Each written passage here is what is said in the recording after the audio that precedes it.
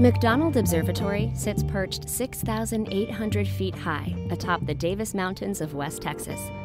On any clear night, as the sun sets, the massive steel and aluminum doors of these domes slowly open, revealing highly tuned telescopes. Their purpose? To collect light and see what the naked eye cannot observe. Astronomers point the 160 to 180-ton steel cylinders at tiny patches of the sky. This part of West Texas offers some of the darkest and clearest skies in the country, making it an ideal location for stargazing. The first of 3 telescopes was dedicated in 1939. It's named the Otto Struve, but it's known simply as the 82-inch. It has given astronomers access to distant galaxies, discovering stars in the Milky Way, and new moons around Uranus and Neptune.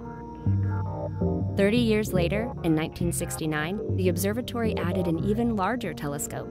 It helped better determine the distance to the moon.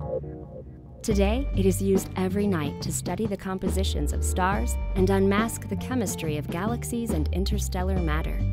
In 1997, the University of Texas and 4 partner universities unveiled one of the largest optical telescopes in the world. Astronomers manipulate the 80-ton instrument to find galaxies at the known edge of the visible universe and study dark energy, a mysterious force thought to cause the universe's accelerating rate of expansion.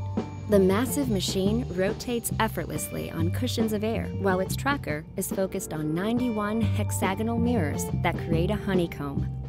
Every year, around 75,000 visitors come for tours and star parties.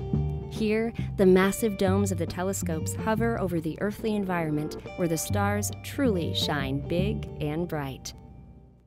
Funding for The Shape of Texas is provided by Texas Society of Architects and by a grant from Humanities Texas, the state affiliate of the National Endowment for the Humanities, and the Summerlee Foundation of Dallas, Texas.